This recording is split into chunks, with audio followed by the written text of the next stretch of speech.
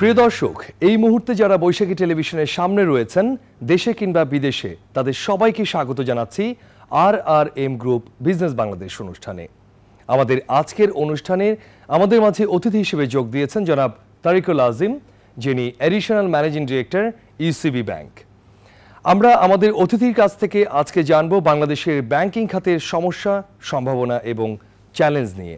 আমাদের আলোচনার বিষয়বস্তু এটি। আলোচনায় যাবার আগে চলুন প্রিয় দর্শক আমাদের অতিথির উপর নির্মিত একটি ভিজুয়াল অটোবায়োগ্রাফি দেখে আসি। মোহাম্মদ তারিকুল আজমের জন্ম 1957 সালে জামালপুর জেলার মেলান্দা উপজেলায়। শৈশবকাল কাটে মেলান্দায়ে। তিনি 1971 সালে হাজরাবাড়ি উচ্চ বিদ্যালয় থেকে মাধ্যমিক এবং 1973 সালে বিখ্যাত ঢাকা কলেজ থেকে কৃতিত্বের সাথে উচ্চ মাধ্যমিক পাশ করেন। এরপর তিনি 1977 সালে ঢাকা বিশ্ববিদ্যালয় থেকে স্নাতক এবং 1979 সালে একই বিশ্ববিদ্যালয়ের IBA থেকে MBA ডিগ্রি লাভ করেন। শিক্ষা লাভের পর তিনি ব্যাংকিং সেক্টরে যুক্ত হন। তিনি বাংলাদেশের ব্যাংকিং সেক্টর বিকাশে অনবদ্য অবদান রেখে চলেছেন। মোহাম্মদ তারিকুল আজম বর্তমানে ইউনাইটেড কমার্শিয়াল ব্যাংক লিমিটেডের অতিরিক্ত ব্যবস্থাপনা পরিচালক পদে কর্মরত। ভিজুয়াল অটোবায়োগ্রাফিটি দেখলাম। দর্শক, এবার চলুন বিষয়ভিত্তিক একটি তথ্যচিত্র দেখে আসি।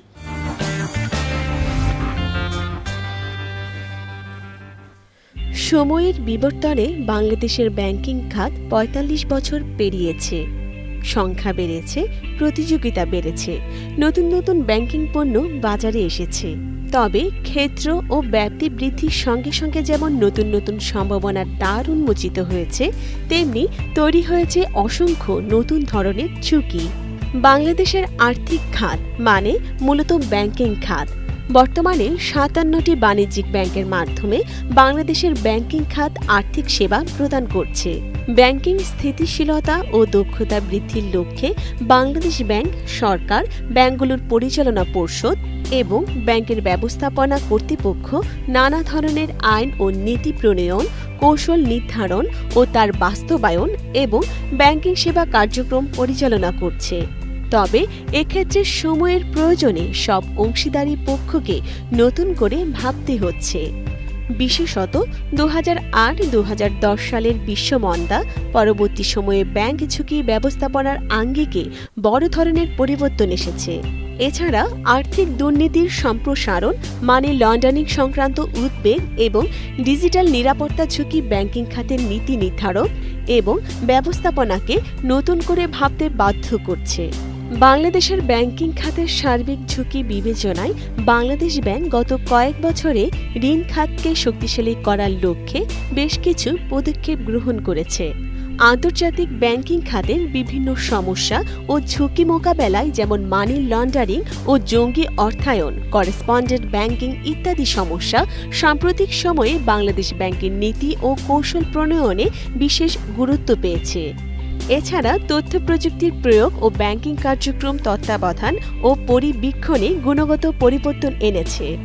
বাংলাদেশ ব্যাংক ও সরকারের বেশ কিছু পদক্ষেপের পরিপ্রেক্ষিতে সাম্প্রতিক সময়ে বেসরকারি খাতে ঋণের চাহিদার ক্ষেত্রে ইতিবাচক পরিবর্তন এসেছে। আরেকটি ইতিবাচক দিক হল ঋণের সুদ হার গত ৩ বছরে হ্রাস পেয়েছে এবং ঋণ ও সঞ্চয়ের সুদ হারের ব্যবধান কমেছে। প্রকৃতপক্ষে ঋণ ঝুঁকি ব্যবস্থাপনা এবং শ্রেণীকৃত ঋণের পরিমাণ সহনীয় পর্যায়ে রাখা বর্তমানে বাংলাদেশ ব্যাংকিং খাতের একটি প্রধানতম চ্যালেঞ্জ। বর্তমান ও আগামী দিনের ব্যাংকিং খাতের চ্যালেঞ্জ মোকাবেলায় যোগ্য নেতৃত্বের কোনো বিকল্প নেই। একটি প্রতিষ্ঠান পরিচালনায় অবশ্যই সমস্যা, বাধা, উত্থান, পতন এবং মন্দা আসবেই। এই সময়কালই একটি নেতৃত্বের যোগ্যতার পরীক্ষার সময়। সফল নেতৃত্ব পরবর্তী প্রজন্মের মাঝে যোগ্য নেতৃত্বের উত্থানের জন্য চারণভূমি তৈরি করে। উদ্যমী তরুণ নেতৃত্ব, ব্যবসা বান্ধব পরিকল্পনা বাংলাদেশের ব্যাংকিং সেবা খাতকে নিতে পারে সুউচ্চ শিখরে, এমনটাই মনে করেন বিশেষজ্ঞরা। চলে যাচ্ছি মূল আলোচনায় বাংলাদেশের ব্যাংকিং খাত নিয়ে। যে ব্যাংকিংয়ের ওপরই দেশের অর্থনীতির একটা বড় দৃষ্টি, সারা দেশের মানুষের যে আয় রোজগার, উপার্জন, সম্ভাবনা এবং তাদের যে সঞ্চয়, তা সবই কিন্তু ব্যাংকের ওপরই নির্ভরশীল। আমরা সেই ব্যাংকিংয়ের বিভিন্ন দিক নিয়ে কথা বলবো আমাদের অতিথির কাছ থেকে, যিনি একজন অভিজ্ঞ মানুষ, দীর্ঘদিন যিনি ব্যাংকিং পেশায় নিজেকে নিয়োজিত রেখেছেন। তার হিসেবে আপনার কাছ থেকে প্রথমে যেটা জানতে চাই যে ইসিবি যে ব্যাংক বাংলাদেশে যাত্রা শুরু করেছিল দীর্ঘদিন আগে থেকেই, বর্তমানে ব্যাংকিং খাতের মূল চ্যালেঞ্জটি কি আপনাদের এই মুহূর্তে? আমি প্রথমে বলে নিচ্ছি একটু ইউসিবিএল এর কথা। UCBL first generation private commercial bank, 1983 সালে এর যাত্রা শুরু করেছে এবং বর্তমানে ইউসিবির প্রাইভেট কমার্শিয়াল ব্যাংকদের ভিতরে এটি অন্যতম স্থান দখল করে আছে। আমাদের ব্রাঞ্চের সংখ্যা 168, আমাদের ডিপোজিট 25,000 কোটি টাকার বেশি, আমাদের অ্যাডভান্স 23,000 কোটি টাকা প্লাস, আমাদের নন ফান্ডেড বিজনেস 17,000 কোটি টাকা, এক্সপোর্ট 20,000 কোটি টাকা, ইম্পোর্ট 18,000 কোটি টাকা, and ECB is in a bigger platform নাও। একটু বলবেন যে আপনাদের গ্রাহক যারা রয়েছেন তাদের ব্যাংক ঋণ দিতে কিংবা তাদের অর্থ সঞ্চয় রাখার ক্ষেত্রে আপনারা কি কি ধরনের নিয়ম মানছেন যেগুলো অন্যদের চাইতে একটু আলাদা?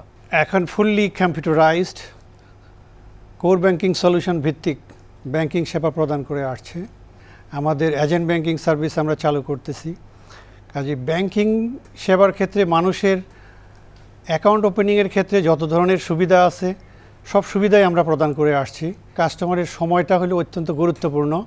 কাজে কাস্টমার যেন অত্যন্ত কম সময়ে, অত্যন্ত কম ঝামেলা নিয়ে দ্রুত অ্যাকাউন্ট খুলতে পারে এবং দ্রুত তার চেক বই পেতে পারে, এবং শুধু চেক বই না, বিভিন্ন অল্টারনেটিভ চ্যানেল আমরা চালু করেছি। ফলে ইউসিবির যে ব্রাঞ্চে না এসে বিভিন্ন জায়গার থেকে ই ব্যাংকিংয়ের মাধ্যমে, মোবাইল ব্যাংকিংয়ের মাধ্যমে, ইন্টারনেট ব্যাংকিংয়ের মাধ্যমে, এফএফএস ব্যাংকিংয়ের মাধ্যমে যেন ব্যাংকিং সেবা নিতে পারে সেই ব্যবস্থা আমরা করেছি।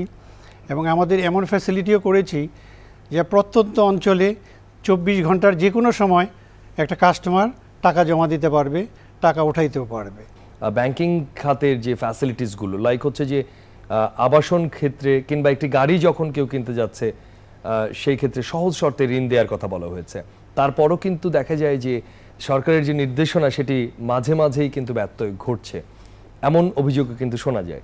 তো ইসিবিএল এই ক্ষেত্রে যে লোনগুলো দেওয়া হচ্ছে একজন ব্যক্তিকে, কোন কোন ক্ষেত্রে বিশেষ ছাড় দিয়ে আপনারা লোনগুলো দিচ্ছেন? যেমন ইসিবিএল এর মেইন ফোকাস হলো এক্সপোর্ট, ইসিবিএল এর মেইন ফোকাস ইম্পোর্ট, নন ফান্ডেড বিজনেস, মেইন ফোকাস হলো এসএমই।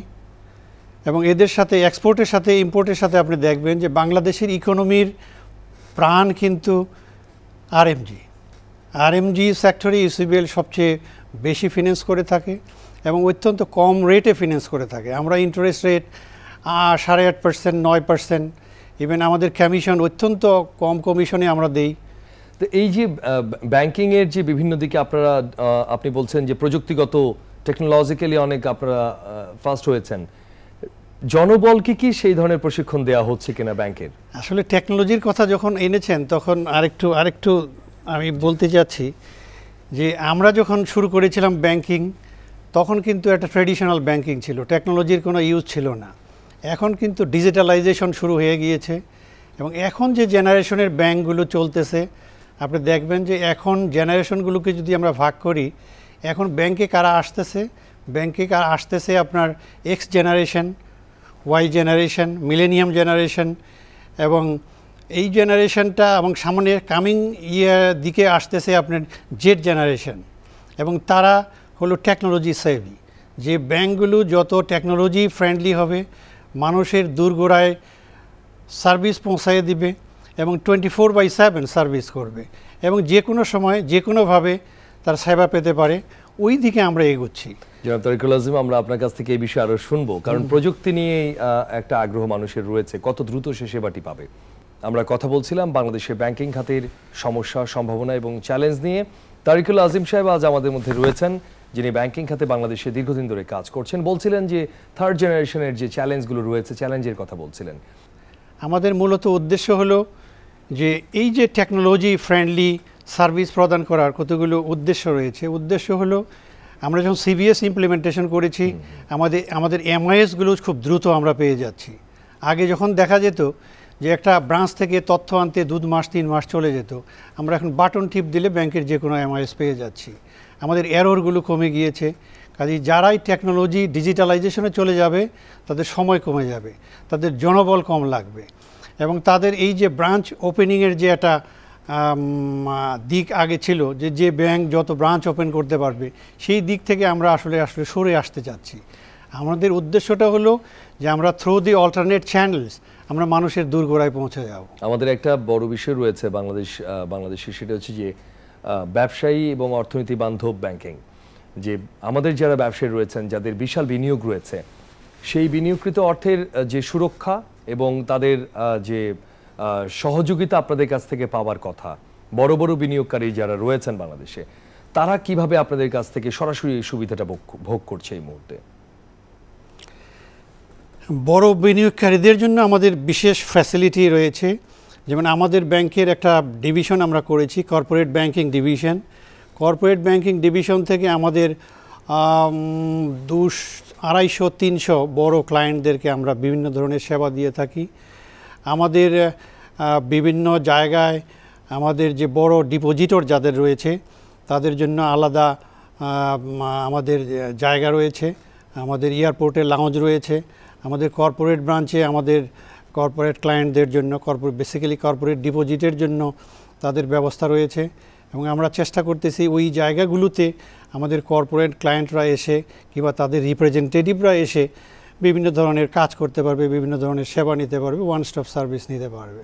আপনাদের ইউসিবিলে এই মুহূর্তে এমপ্লয়ি কতজন রয়েছে সারা বাংলাদেশে? আমাদের এমপ্লয়ি রয়েছে মোর দেন 4000। আপনার পরিচয়ের সাথে আরেকটি ডেজিগনেশন আপনার আছে, অ্যাডিশনাল ম্যানেজিং ডিরেক্টর হওয়ার পাশাপাশি আপনি রিস্ক ম্যানেজমেন্টের স্পেশালিস্ট হিসেবে আমরা আপনার নাম শুনি। সেটি কেন আসলে? সেই রিস্ক ম্যানেজমেন্ট বলতে আপনারা কি বলতে যাচ্ছেন? আসলে ব্যাংকের বিভিন্ন ধরনের রিস্ক রয়েছে। ব্যাংকিং ব্যবসাটা মূলত আমরা ডিপোজিট সংগ্রহ করছি, লোন দিচ্ছি। এই যে বেসিক বিজনেসের বাইরেও এখন ব্যাংক বহু ধরনের ব্যবসা করছে। এখনও বাংলাদেশের ব্যাংকিংয়ে credit is the main source of income of the banks.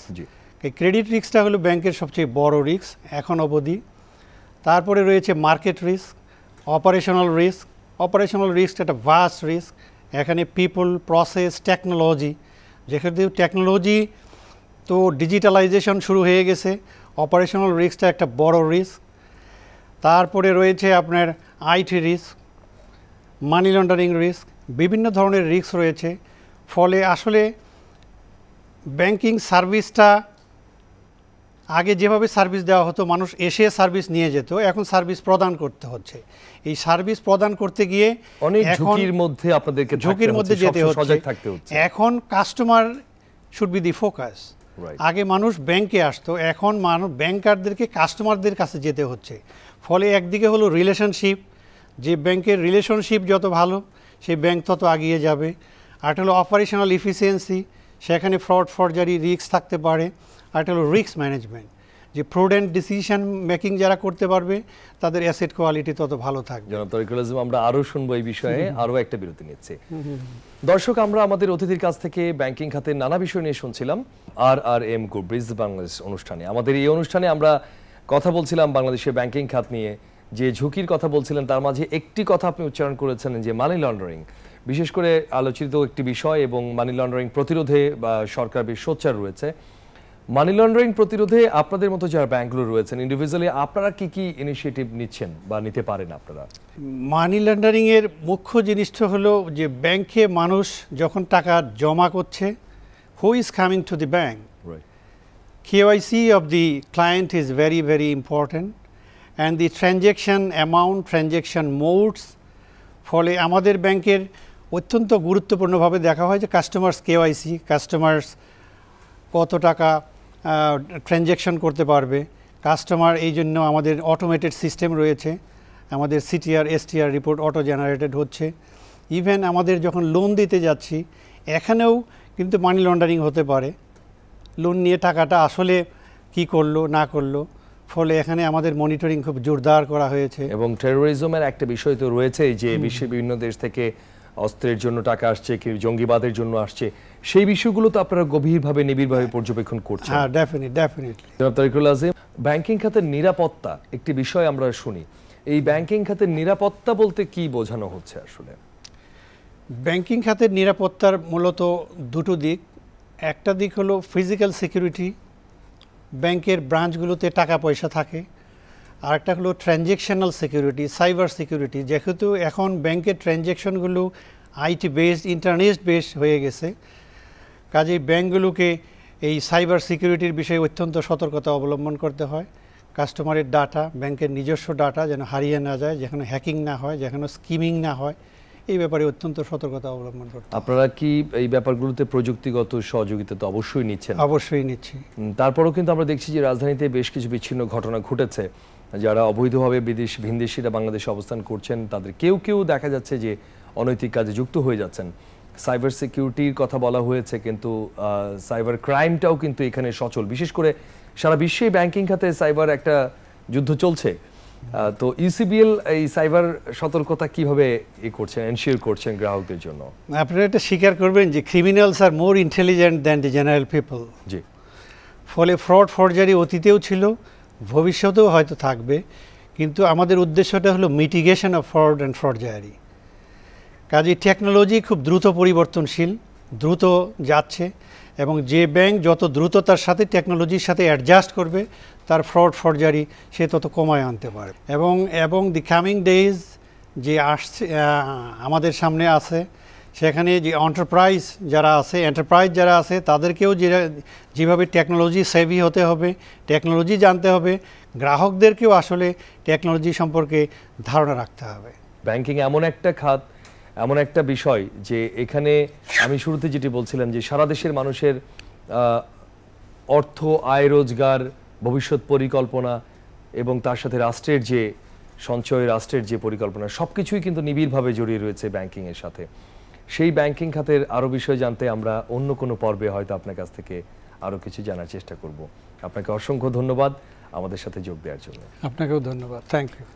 প্রিয় দর্শক, আমাদের অতিথির সাথে আলোচনায় একটি বিষয় আমরা জানতে পেরেছি, সেটি হচ্ছে যে ডিজিটাল ব্যাংকিংয়ে সবচাইতে সজাগ থাকার বিষয়টি হচ্ছে সাইবার যে ক্রাইমগুলো হচ্ছে ব্যাংকিং খাতে, সেই ক্ষেত্রে ব্যাংকগুলো সজাগ থাকার পাশাপাশি আমাদের অতিথি আজকে যেটি বলেছেন যে যারা ভোক্তা রয়েছেন, ক্রেতা রয়েছেন, তাদেরও সজাগ থাকার বিষয় রয়েছে। তার সুরক্ষিত যে তথ্যগুলো রয়েছে সেগুলো ব্যাংকে যথাযথভাবে সঠিক তথ্য দেয়া যেমন জরুরি, তেমনি সেগুলো সংরক্ষণ করাও জরুরি। পাশাপাশি আমাদের অতিথির কাছ থেকে এটিও আমরা জানতে পেরেছি যে টেরোরিজম বন্ধে যে সরকারের নানাবিধ উদ্যোগ, আইন প্রয়োগকারী সংস্থার যে উদ্যোগ, তার সাথে ব্যাংকগুলো কিন্তু এই অর্থের আদান প্রদান, লেনদেন এবং অর্থের উৎস সবকিছুই সতর্ক এবং সজাগভাবে দৃষ্টি রাখছে। প্রিয় দর্শক, আমরা আমাদের অনুষ্ঠান আর বড় করব না। আগামী পর্বে আমাদের সাথে যোগ দেবেন অন্য কোনো অতিথি, অন্য কোনো বিষয় নিয়ে। সেই পর্যন্ত RRM গ্রুপ বিজনেস বাংলাদেশ অনুষ্ঠানে সবাইকে দেখার আমন্ত্রণ জানিয়ে আজ এখানেই শেষ করছি। সবাই ভীষণ ভালো থাকবেন।